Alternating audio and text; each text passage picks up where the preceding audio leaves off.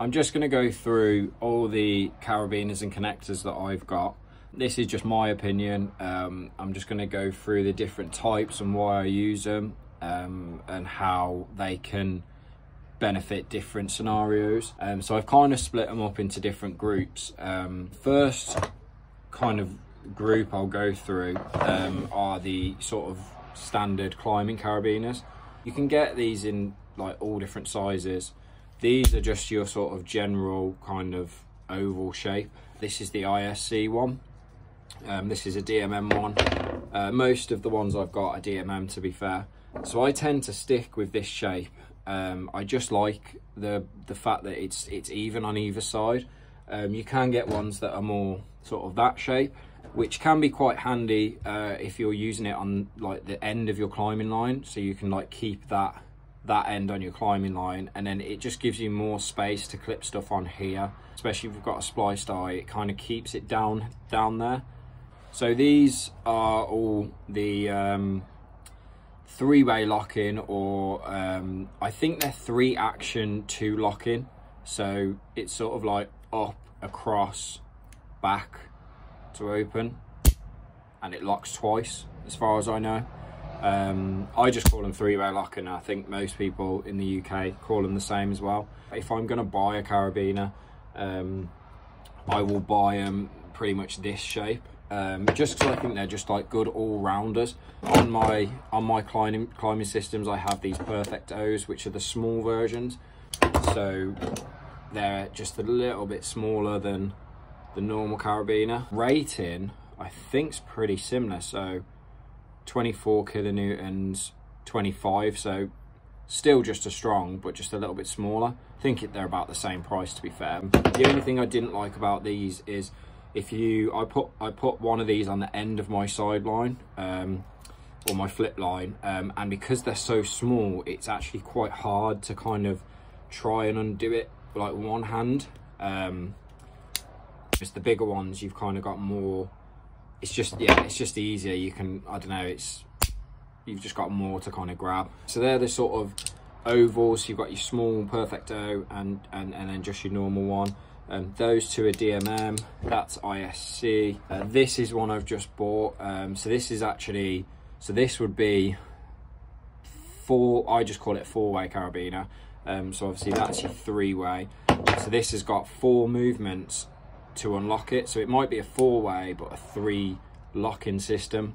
On this one, it's just got 1 extra step, so you basically have to, instead of just going up, you have to go down and across first and then up. So you go down and across, then up and across, and then back.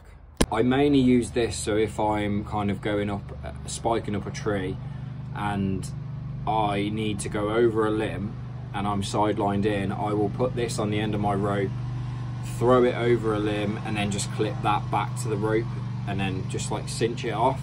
Everyone kind of has a bit of a an input on if you should do that or not, using a carabiner as a sort of lock-in anchor point. I do it all the time, and that's why I bought one of these, because I do it with 3-way carabiners, and I thought, you know what, if I'm going to do it, I'll buy a 4-way just to be extra safe. Each to their own. Everyone has an opinion on whether you should do that or not, but I've always done it. I know people that have always done it, and I've never actually heard of anything go wrong with people doing it. I think there's just a bit of a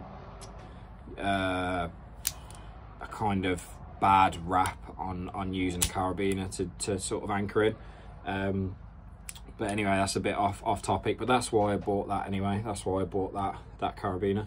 While we're on the subject of the 3-way lock-in, I have got 1 or 2 of these. So these are the roll clip. This is Petzl's one. So this I use a lot for a double rope anchor system. So on a takedown, if I know I don't have to retrieve it, I'll just put a sling on that and use that as a anchor point. Or light rigging.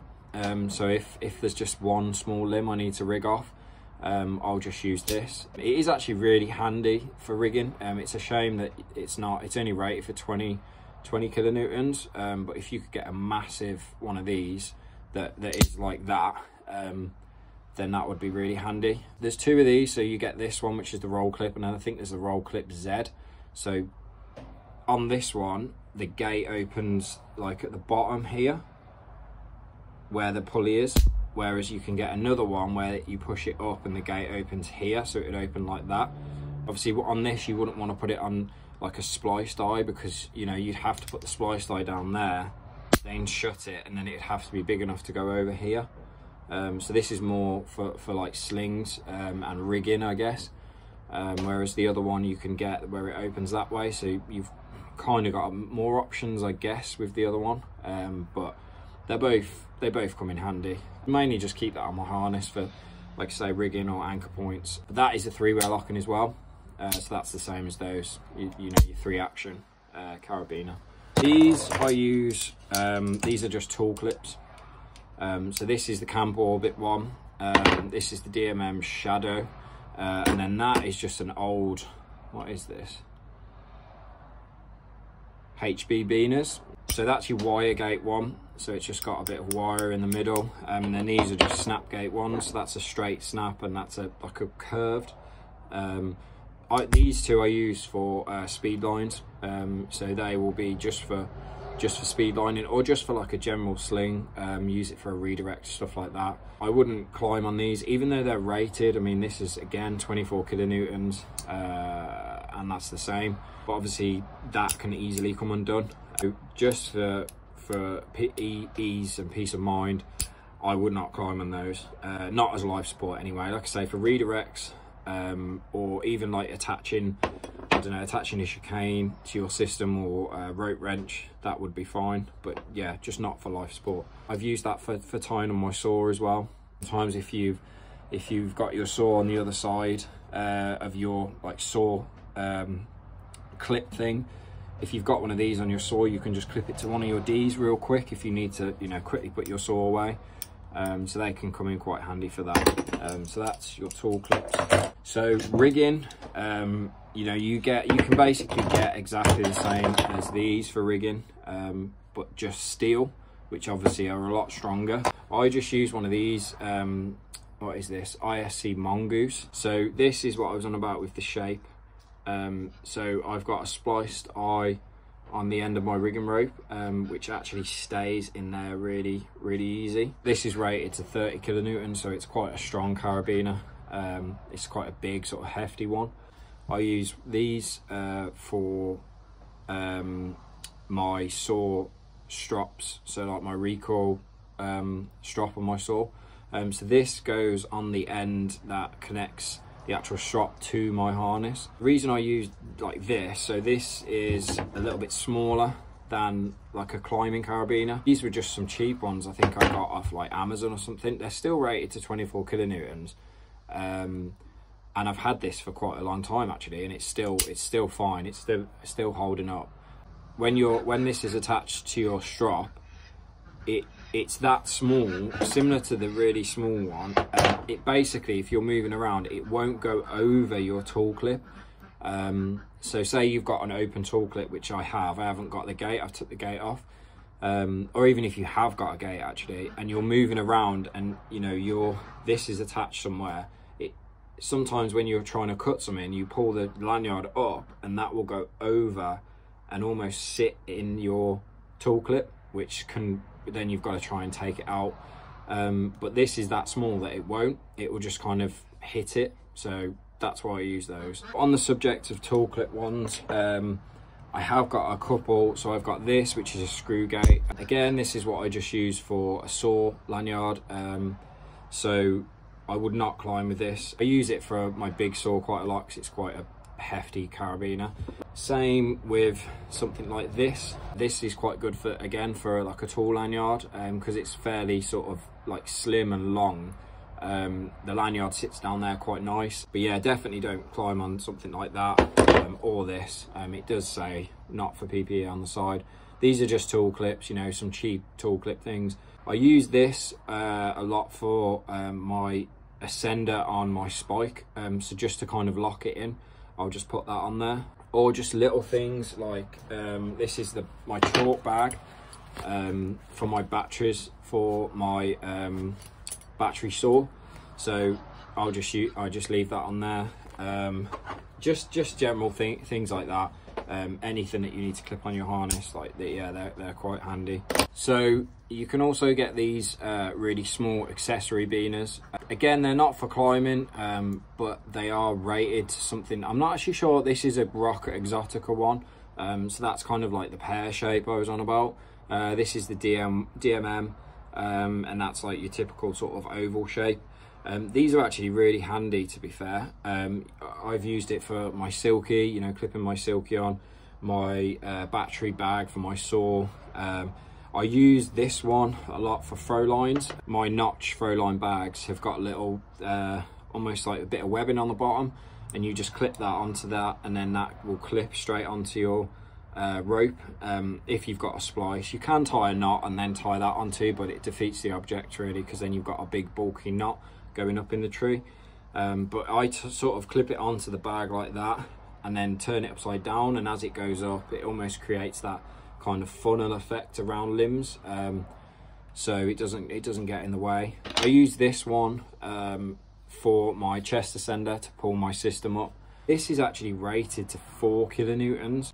I know Dan, climbing Arborist, he does a good video taking down a sketchy tree, and he actually uses one of these for his secondary system, just in case the tree was to fail. This would break. You know, as a secondary system in a tight spot like that, you could actually use one of those as a climbing on your climbing line, but just don't do it if you don't need to, kind of thing. But they're so strong, it's yeah, it's unreal. So for throw lining, if you know you're going to have to like put some weight on the throw line, these come in really handy. The Rock Exotica ones, it's not actually rated, but oh no, it might be actually. It might just be worn. No. Oh yeah, 5 kilonewtons, there you go. So that's even stronger than that one. Exactly the same, just different shapes. But yeah, I've got a couple of these, and they're actually really, really handy. Okay, last lot are just your general, I think they're called shackles. They're just these kind of things. So these you can use for like canopy anchors.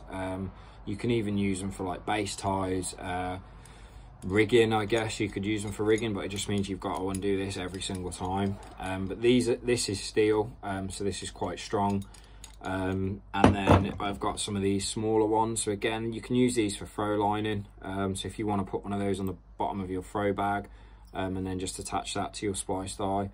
For your silky, pretty similar to what you'd use this for really. You can use it on your chest ascender. A silky that you're going to keep on your harness.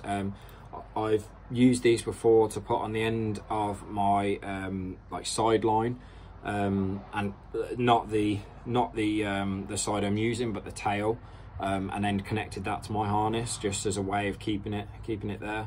They are rated, some of these, if you buy them from like an arb shop or like a tractor store, somewhere like that. They normally are rated, but these are just some cheap ones that aren't. But I don't really use them for anything that they need to be rated for. And then last is my quickie. So this is the Notch quickie. This is probably one of the best or most useful bits of kit I've ever bought, to be fair. This is what I use for my canopy anchor or my base tie. I have used it to put through my splice as a carabiner if I've not had a carabiner on me for some reason. This basically just has 2 pins, one there and one there, and then it comes open, and then you just press it again, and that allows you to put your rope in. So I just tie an alpine butterfly, I put that over the rope through the loop of the alpine, and then just close that, and then that's what I use for my canopy or base tie. That's rated for 30 kilonewtons that way, and then 13 that way. So it's strong and it's smaller than a carabiner. It's quite light, but yeah, a lot of people, especially on SRT, will use a pinto and a beaner, whereas this is just one less bit of equipment and it's smaller. So yeah, that's the Notch quickie, really good bit of kit. That's pretty much all the beaners I've got. There's loads more out there, loads of different shapes. Yeah, like I say, as a whole, I tend to stick with the oval shape ones, just because I think they're just the most useful, to be fair. Unless you know you're only going to use a carabiner in a certain way, but because I tend to throw the beaners around and sort of use them for all different kinds of like applications, then yeah, I think these are definitely the best shape. But yeah, if anyone else has got any other beaners that they use for other things, then feel free to comment and share what you use them for. All right, take it easy.